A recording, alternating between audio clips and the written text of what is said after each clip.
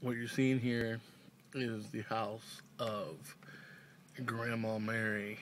Um, I don't know if her last name is the same as her son's, but um, hello.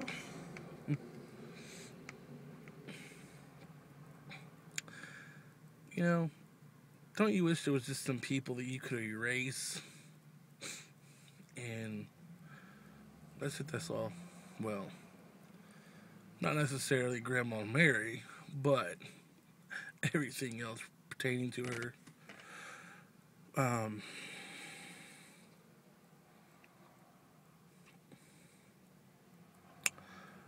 what was I gonna say? Another video, of course. But yesterday, Mom wakes me up because y'all, my sleep is so messed up. I'm not even been getting to sleep. Sleep. um, she woke me up yesterday and said that she was taking Jameson to go.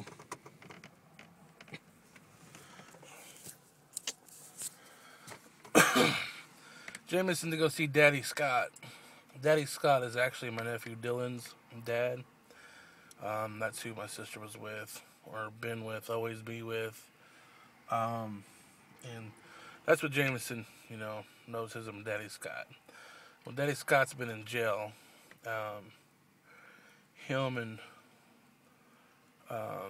Dylan, my nephew Dylan, both got picked up at the same time because I called and turned it in. Of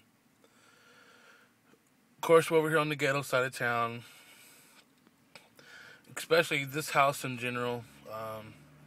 There's a lot of cluckers. If y'all don't know what a clucker is a crackhead, a broke down person who would rather live off their mama, and go and basically do what they need to do so they can get their crack. And that's where Jameson's real actual father comes into play.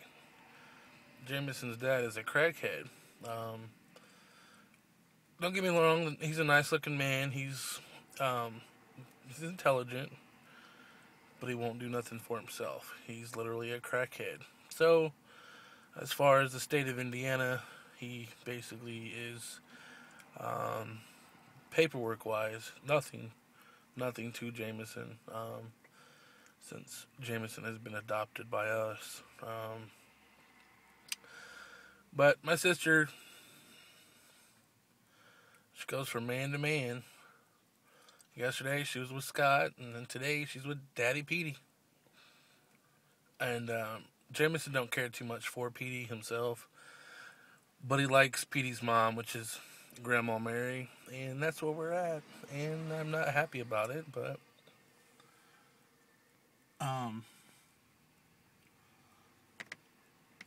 and it kills me because there was Petey took Jameson to go see somebody because I got the view of the front door and the side of the house. So, I just don't trust them. I don't trust the area. I don't trust being by this house in general, knowing that the cops have been here and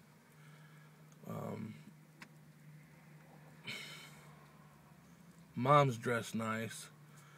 I'm dressed nice, considering even though I got my hoodie on, but you got two white people pulling up, parking in front of the crack house. Come on now, in the ghetto. But I guess the way Mom made it sound was Grandma Mary was leaving, and made it seem like she wasn't staying here in Indiana anymore.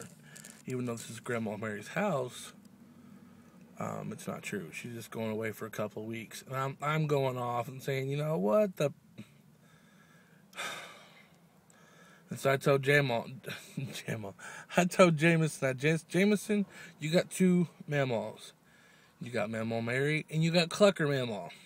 And I pointed at Mom. I said, and this one's Clucker Mammal. But, anywho, that's another video for today. I'll sit out here because I don't want to go inside the house, and I'm just not comfortable. I really want to get Grandma Mary over to our house and have her tell me as much as history as possible about their side of the family, but where she came from, her parents came from, all for the sake of Jameson, so that way when he gets older and he understands the whole situation, and he's only 3 years old, and you can't choose your family. The only thing you can do is choose to love them. But yeah, that's true. Right. You can't choose your family, but you can choose to love them or not. And they're not going anywhere. But anyway, that's it. That's my ramble for today. Now I got to make some phone calls and sit out here and be bored, because, like I said, I'm not going in there and dealing with them people. Love y'all. Later.